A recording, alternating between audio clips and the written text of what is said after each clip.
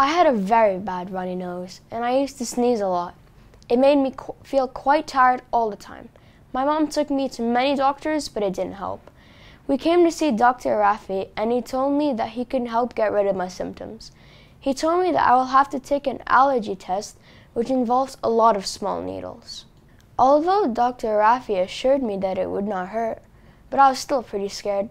But once I did the test, I realized it was quite ticklish. It did not hurt at all. Once we did the test, I discovered that I was allergic to 6 things, including dust mites and pollens.